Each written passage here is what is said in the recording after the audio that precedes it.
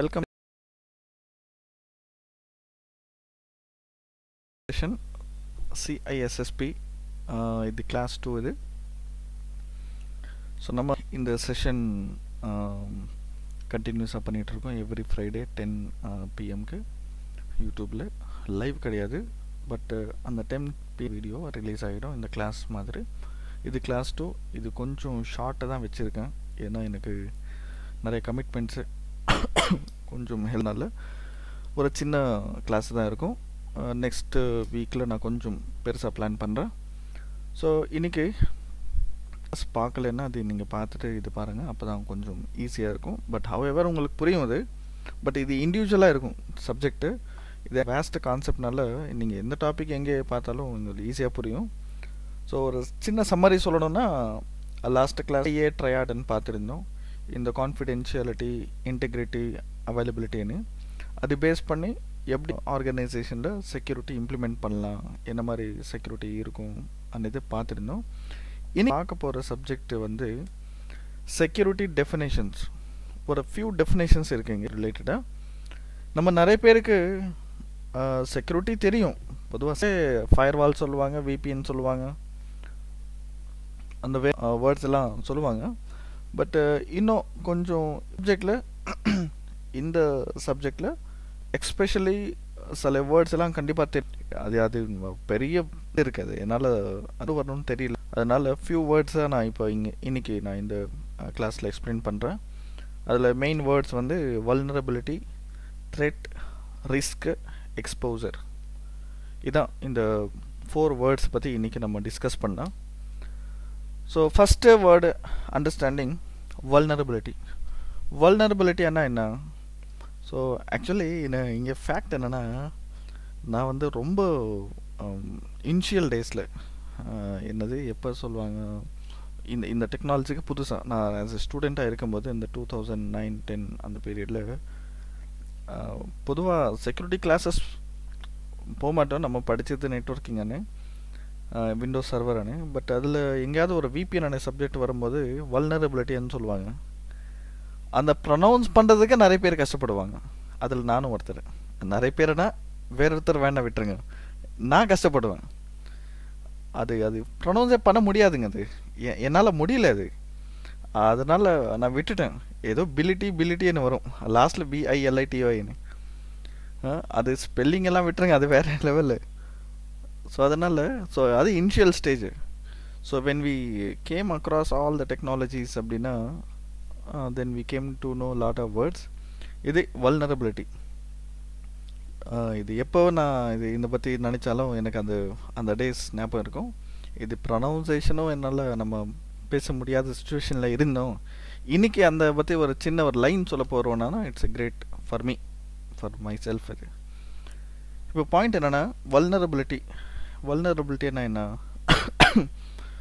ஒரு கம்பெனி, சரியா, ஒரு கம்பெனி, அந்த கம்பெனியில் எப்படி இல்லை டெஃபினேஷன் பார்ப்போம், அப்புறமா எக்ஸாம்பிளாக சொல்கிறேன்.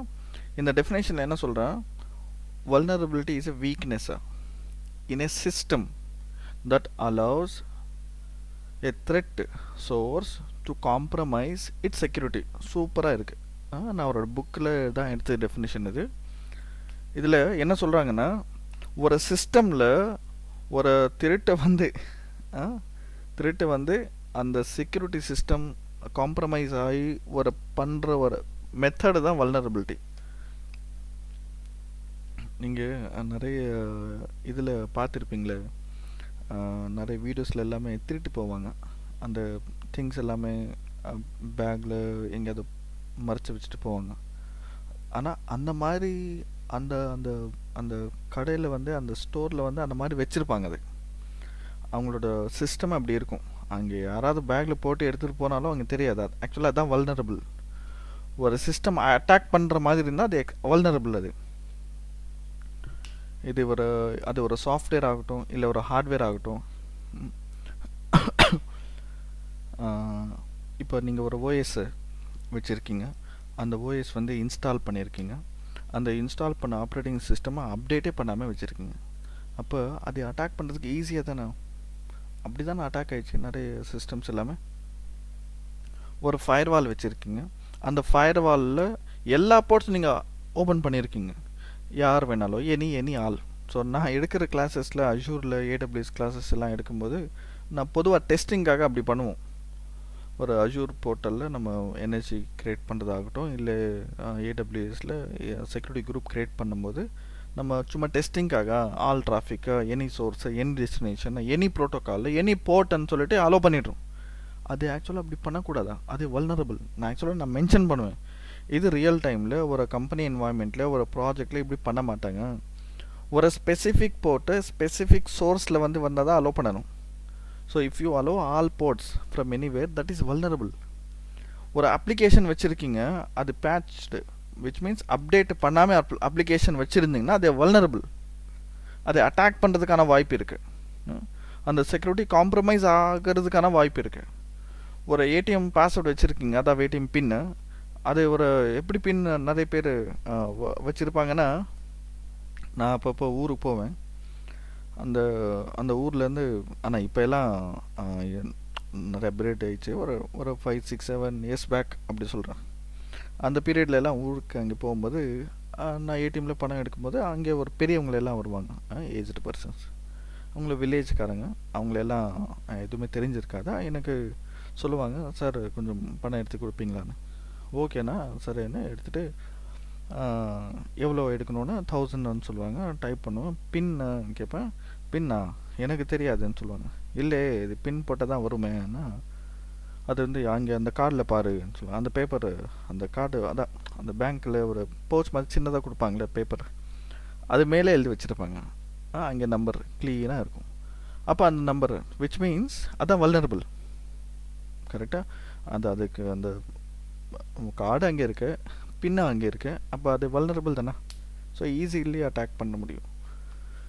ஸோ அந்த சர்வீஸ் ரன்னிங் ஆன் சர்வர், ஒரு சர்வீஸ் சர்வரில் ரன் ஆகுது அப்படின்னாலும், இல்லை ஒரு ஹார்ட்வேர், ஒரு வல்னரபிலிட்டிக்கு ரீசன் ஹார்ட்வேர் ஆகலாம், இல்லை ஒரு சாஃப்ட்வேர் ஆகலாம், இல்லை ஒரு ஹியூமனோட வீக்னஸ் ஆகலாம்.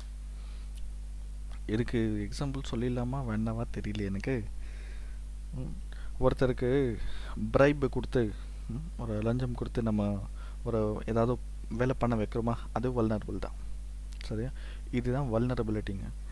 ஒரு வல்னரபிலிட்டி என்னது, ஒரு செக்யூரிட்டி, ஒரு ஆர்கனைசேஷனோட செக்யூரிட்டி காம்ப்ரமைஸ் பண்ணி உள்ளே போகிறது தான் வல்னரபிலிட்டி. அப்படி நடக்கக்கூடாது. இன்ஃபேக்ட் நான் இந்த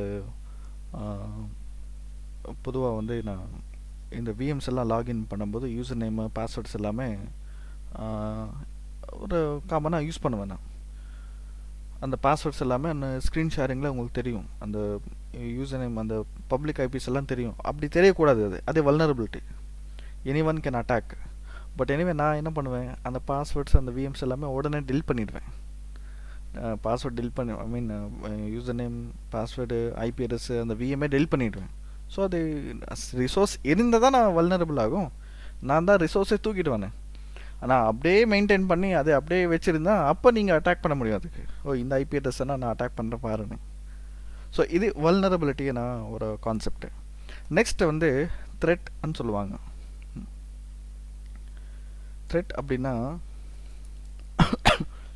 இது எப்படி சொல்லுன்னா, ஒரு இண்டிவிஜுவல்ப்பா, ஒரு individual. So threat is any potential danger that is associated with the exploitation of vulnerability.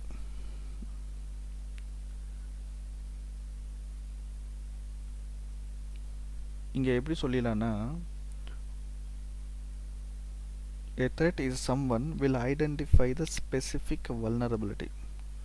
So ஒருத்தர் ஒரு கடையில் போயிட்டு பார்த்துக்கிட்டே இருந்து எங்கெங்கே கேமரா வச்சுருக்காங்க, எங்கே போனால் எங்கே மாட்டிக்க மாட்டோம், எங்கே போயிட்டு அந்த பொருள் எடுத்துகிட்டு வெளியில் சிம்பிளாக வரலாம் அன்னது ஒரு பார்த்துக்கிட்டே இருப்பாரா, அந்த திருட்டை தான் இங்கே திருட்டுன்னு சொல்கிறாங்க. ஸோ ஒரு கம்பெனி, ஒரு ஆர்கனைசேஷனுக்கு ஒரு இந்த வல்னரபிலிட்டிக்கு அகெய்னஸ்டாக ஒருத்தர் போய் there is someone who will identify the specific vulnerability and use it against the company. தானே சொல்கிறேன். ஒருத்தர் அந்த கம்பெனியோட அந்த கம்பெனியோட அந்த ஃபயர்வாலோட ஐடென்டிஃபை பண்ணி அந்த ஃபயர்வாலில் என்ன லூப் ஹோல் இருக்குன்னு பார்த்து உள்ளே வந்து அதை எடுத்துகிட்டு வெளில வந்துட்டாங்கன்னா அதான் த்ரெட்டு. அது டேட்டா என்கிரிப்ட் பண்ணிட்டாங்கன்னா த்ரெட்டு, அது டேட்டா ஸ்மாஷ் பண்ணிட்டாங்கன்னா அதான் த்ரெட்டு. இதான் சொல்கிறாங்க த்ரெட்டுன்னு. இல்லை த்ரெட் ஏஜென்ட்னு சொல்லுவாங்க.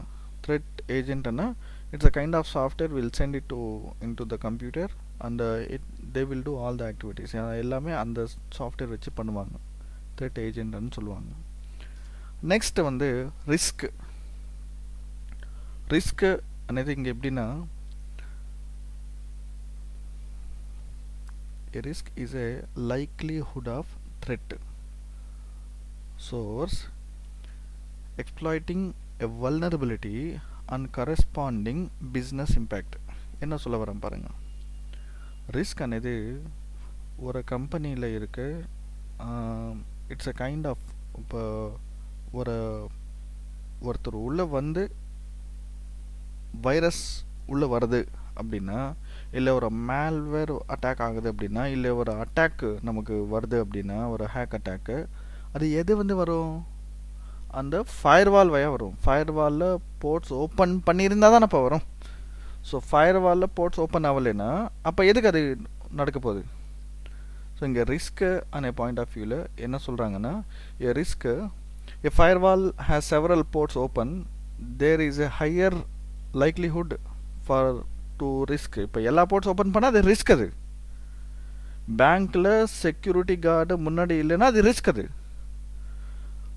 பேங்க் லாக்கர்ஸு நேராக கஸ்டமர்ஸ் போகிற லெவலுக்கு போகிற மாதிரி வச்சுருந்தாங்கன்னா அது ரிஸ்க். அது புரியுதா? ஸோ இதே மாதிரி ஒரு எம்ப்ளாயி ஒரு அன்இன்டென்ஷனலாக ஏதாவது மிஸ்டேக் பண்ணிவிட்டு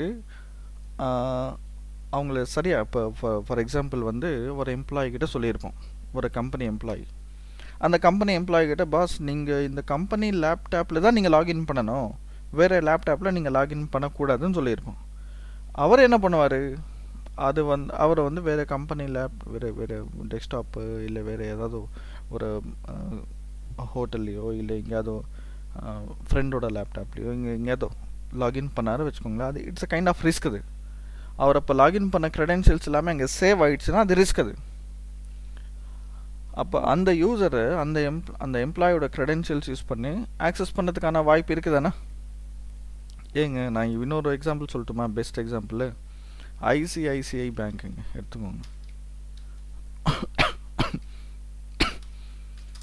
இந்த பேங்க் பேஜ் உள்ளே போகலாம். லாகின் எல்லாம் உள்ளே போகல, சரியா? என்னது இவ்வளோ நேரம்? அது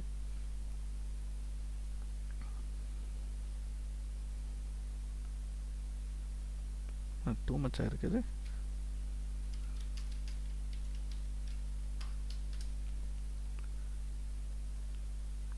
இன்டர்நெட் ஒர்க் ஆகலையா?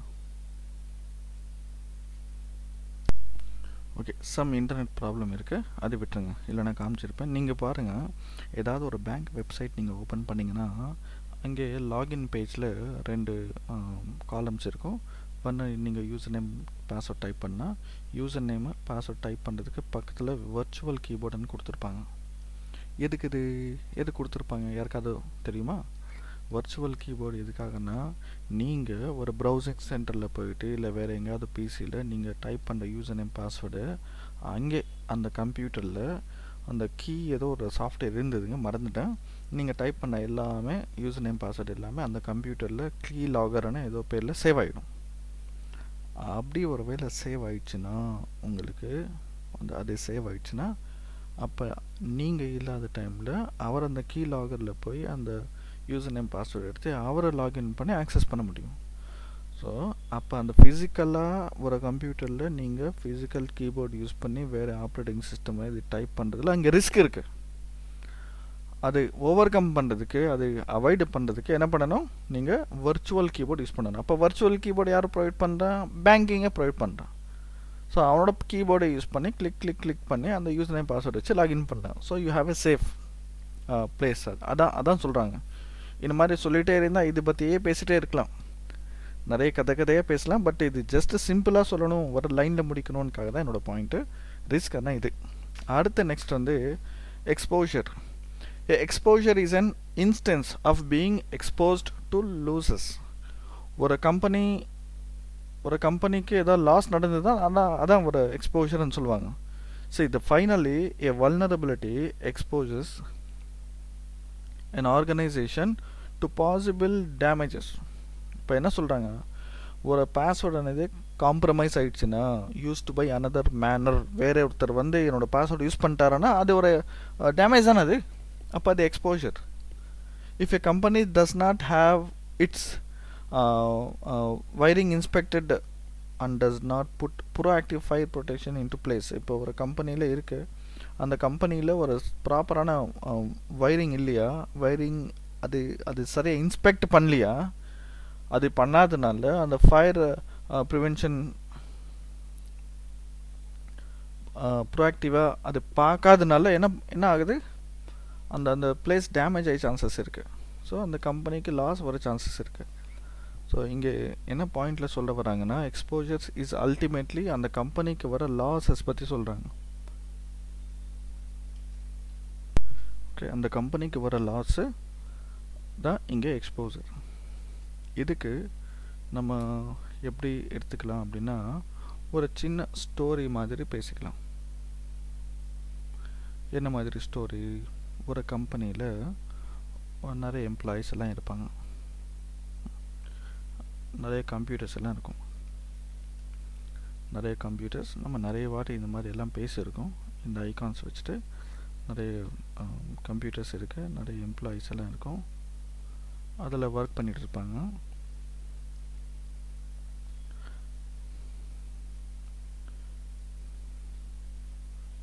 சர்வர் கொண்டு வரலாமா? let us bring some server here. அந்த கம்பெனியில் இருக்க எம்ப்ளாயீஸு அந்த கம்ப்யூட்டர்ஸில் ஒர்க் பண்ணிகிட்டு இருப்பாங்க, சிம்பிளாக ஜாலியாக இருக்கும். இப்போ இங்கே வல்னரபிலிட்டி என்ன, அந்த கம்பெனி நெட்வொர்க்கு ஒரு இன்டர்நெட்க்கு கனெக்டடாக இருக்குமா? கொஞ்சம் ஸ்லோவாக இருக்குது பிசி. அந்த கம்பெனி நெட்வொர்க்கு ஒரு இன்டர்நெட்க்கு கனெக்டடாக இருக்கும். இதுதான் கம்பெனி நெட்வொர்க்குங்க.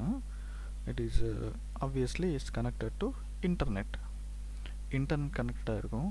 அப்போ கண்டிப்பாக அங்கே அந்த கம்பெனிக்கு என்ட்ரியில் ஒரு ஃபயர்வால் இருந்தால் தானே இருக்கும். அப்போ அந்த ஃபயர்வாலில் யாராவது உள்ளே வர மாதிரி ஒரு சாய்ஸ் இருந்தால் அதுதான் vulnerable. If any one can come inside through the firewall, internet வயா உள்ளே வரலாம் அப்படின்னா அது வல்னரபிள். அந்த வல்னரபிளில் இன்னொரு என்ன பாயிண்ட்டு, த்ரெட்டு. ஒருத்தர் உள்ளே வந்துட்டார், ஒரு கம்ப்யூட்டர் அட்டாக் பண்ணிட்டாரு, எல்லா போர்ட்ஸ் ஓப்பன் ஆகிருக்கனால ஒரு சம் ஒன் கேம் இன்சைட் தான், அதுதான் த்ரெட்டு. வந்துட்டு என்ன பண்ணார், அந்த கம்பெனியில் இருக்க வைரஸ் எல்லாம் ஸ்ப்ரெட் பண்ணார். அப்போ இதுதானே டேமேஜு. அப்போ இந்த மாதிரி இருக்கிறது தான் ரிஸ்க்கு. இப்படி இருக்கக்கூடாது. முதல்ல கம்பெனி ஃபயர்வால் வச்சுருக்காங்கன்னா அது என்னென்ன போர்ட்ஸ் ஆனில் இருக்கணும் அது பார்க்கணும், அந்த யார் சோர்ஸ் அலோவ் பண்ணுறாங்கன்னு பார்க்கணும், ப்ளஸ் அது லாக்ஸு ஜென்ரேட் ஆகுது மானிட்டர் பண்ணணும். ஒரு அன்ஆத்தரைஸ்ட் ஆக்டிவிட்டி, ஃபயர்வாலில் ரூலில் இல்லாத ஒரு ஆக்டிவிட்டி நடந்துச்சுன்னா உடனே வந்து நம்ம மெயில் அனுப்புகிற மாதிரி அலர்ட்ஸ் ஜென்ரேட் பண்ணணும். இதெல்லாமே நம்ம இம்ப்ளிமெண்ட் பண்ணியிருந்தால் இதெல்லாமே தடுக்க முடியும் அப்படின்னு சொல்ல வராங்க. அதுதான் அடுத்த நெக்ஸ்ட் வந்து கான்செப்டு. இப்போ உங்களுக்கு ஒரு ஹிப்னடைஸ் மாதிரி பண்ண போகிறேன். பார்த்தீங்களா இந்த சர்க்கிளை, இது வேறு சர்க்கிளுங்க. இதெல்லாம் எல்லாம் பிளாக் கலரில் இருக்கனால கொஞ்சம் வேறு மாதிரி இருக்குது. இது நல்லா இருக்கும்னு நினைக்கிறேன். இது க்ரியேட் பண்ணுறதுக்கு எனக்கு கொஞ்சம் நேரம் ஆயிடுச்சு.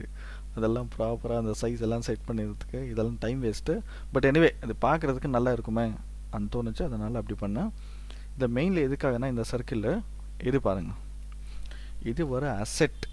கம்பெனியில் இருக்க ஒரு கம்ப்யூட்டர் வைங்க, ஒரு டாக்குமெண்ட் வைங்க, ஒரு பேப்பர் டாக்குமெண்ட் இல்லை ஒரு ஃபைல் ஆகட்டும், என்ன வேணா ஆகட்டும், ஒரு அசெட். அப்போ அந்த அசெட்டை சுற்றி என்னவாக இருக்கணும், few things are there. Virus scanners இருக்கணுமா? பாருங்கள், ஒரு வைரஸ் ஸ்கேனர்ஸ் கண்டிப்பாக இருக்கணும்.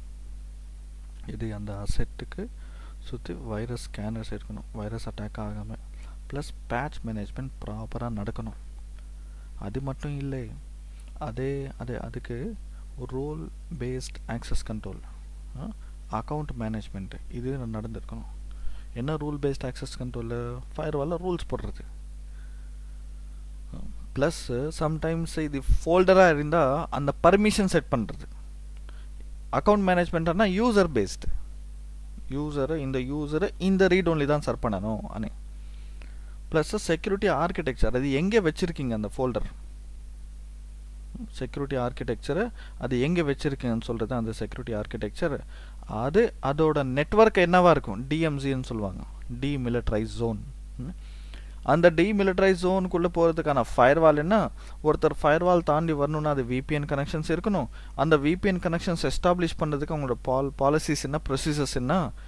ஃபைனலி அவங்க எல்லாம் நெட்வொர்க் வரப்போகிறது இல்லை சார். அவங்கள வந்து எப்படி வரப்போகிறாங்க? 1 செகண்ட் கலர் மேட்சிங்காக போட்டுருவோம், ஏன்னா it should match with our colour. Okay, ஃபயர்வாலில் procedures follow எல்லாம் பண்ணி, பாலிசிஸ் எல்லாம் ஃபாலோ பண்ணி வந்தால், அப்படியெல்லாம் இல்லை சார் ஒருத்தர் நேராகவே ஆஃபீஸ்க்கு வராரு சார் அப்படின்னா அவர் உள்ளே விட்டுருமா? பிடிச்ச அப்படியே கேட்போம், யார் சார் நீங்கள், எங்கே வந்து வரீங்க? So nobody will allow to go access company resources directly until he prove that he is authorized person. So all this comes under asset security. இதெல்லாமே இதை பற்றி இன்னும் டீட்டெயிலாக பேசணும், நிறைய இருக்குது சப்ஜெக்ட்டு. இப்போ இந்த மூஞ்சி ஒருத்தர் பாருங்களேன், பார்த்தாலே தெரியுது, ஒரு ஹேக்கரு இதை அட்டாக் பண்ணுனா அது நெட்வொர்க் வயா வந்தால் பாலிசி அண்ட் ப்ரொசீஜர்ஸ் ஃபாலோ பண்ணி விபிஎன் தாண்டி ஃபயர்வால், டீமிலிட்டரைஸ் ஆர்கிடெக்சரு, ரோல் பேஸ்டு இதெல்லாம் ஆக்சஸ் பண்ணிட்டாருன்னா அவர் அங்கே ஜெயிச்சிட்டாருன்னு. அவர் ஜெயிச்சிட்டாருன்னு கிடையாது, நம்ம அந்த மாதிரி சிஸ்டமை செக்யூராக வைக்கலைன்னு மீனிங். இது எப்படின்னா, ரொம்ப சில பேர் வந்து ஏமாற்றுவாங்களே, பணம் இல்லை சம்திங்கில் ஏமாற்றுவாங்க. பணம் வாங்கிட்டு அப்படி ஏமாற்றிட்டு இதை பண்ணுவாங்க. அப்போ அவங்கள ரொம்ப தெளிவான ஆளுன்னா அப்படி சொல்லக்கூடாது. ஆனால் ஒருத்தர் நம்பினார்ல, ஸோ தே பிலீவ் தெம் இது நடக்கும்னு, அது அவங்கள பண்ணலை, அதனால அவங்கள ஏமாற்றிட்டாங்க. விச் மீன்ஸ் இவரோட மிஸ்டேக், யார் ஏமாந்துட்டாங்களோ அவங்களோட மிஸ்டேக் அது, கரெக்டாக, ஏன்னா ஹி பிலீவ்ஸ் இட். ஸோ இதுதாங்க, ஜஸ்ட் ஒரு சின்ன எக்ஸாம்பிளுக்காக சொன்னால், அது நல்லா இல்லைன்னா விட்டுருங்க. I think this is enough நினைக்கிறேன். ரொம்ப நேரம் ஆயிடுச்சு, கொஞ்சம் வந்து சொன்னேன். பட் சப்ஜெக்ட் சின்னதாக, பேசிகிட்டே இருந்தால் பேசிகிட்டே இருக்கும். இது எந்த லெவலில் உங்களுக்கு இது யூஸ்ஃபுல்லாக இருக்குது எனக்கு தெரியாது. அப்படி ஏதாவது நீங்கள் டவுட்ஸ் இருந்தால் உங்களுக்கு தெரியும் தானே, நம்ம இந்த டிஸ்கிரிப்ஷனில் வெப்சைட் கிடையாது, இந்த நம்ம குரூப் லிங்க் இருக்கும், டெலகிராம் குரூப்பில் நீங்கள் வந்து ஜாயின் பண்ணிவிட்டு அதில் வந்து கேளுங்க CISSP பற்றி டவுட்ஸ்னு. ஆர் நம்ம வெப்சைட்டில் இந்த டாக்குமெண்ட்ஸ் எல்லாம் வேணும்னா அங்கே போய் நீங்கள் டவுன்லோட் பண்ணால் அந்த டாக்குமெண்ட்ஸ் எல்லாம் நீங்கள் யூஸ் பண்ணால். So thank you. நம்ம நெக்ஸ்ட் கிளாஸில் கொஞ்சம் சப்ஜெக்ட்டு டீட்டெயிலாக போகிறேன். நானும் படிச்சுட்டு தான் எடுத்துகிட்ருக்கேங்க, நான் எனக்கு எதுவுமே தெரியாதுங்க. I just wanted to tell, நானும் சைட் பை சைடு ப்ரிப்பேர் பண்ணுறேன், கொஞ்சம் கொஞ்சமாக எடுக்கிறேன். ஸோ சைட் பை சைடாக உங்களுக்கு ஒரு அப்டேட், இது ஒரு சேஞ்ச், இது உங்களுக்கு சின்னதாக. இது கண்டினியூஸாக ஃபாலோ பண்ணுங்கள். நீங்கள் இது நான் நிறைய பேருக்கு ஷேர் பண்ணுங்க, இல்லை ஒரு சப்ஸ்கிரைப் பண்ணுங்கள், அதெல்லாம் சொல்லலை. பட் நீங்கள் கண்டினியூஸாக வரீங்களா, நீங்கள் பாருங்கள் போதும், நீங்கள் கண்டினியூஸாக பாருங்கள். இஃப் யூ ஃபீல் தட் இது மற்றவங்களுக்கு போய் அது என்னது சொல்லி அவங்கள பார்த்தா நல்லா இருக்குமே அப்படி தோணுச்சுன்னா நீங்கள் அவங்கக்கிட்ட இது சொல்லுங்கள், இந்த மாதிரி எல்லாம் இருக்குது, கண்டினியூஸாக பண்ணிகிட்ருக்கோம், படிங்கன்னு சொல்லுங்கள். இது ஒரு கெரியருக்கு ஒரு க்ரோத்து நமக்கு வரணும், அதான் மெயின் ரீசனாக, வேறு எதுவுமே இல்லை. That's all for today. Will see in the next class next Friday. Thank you. Bye bye.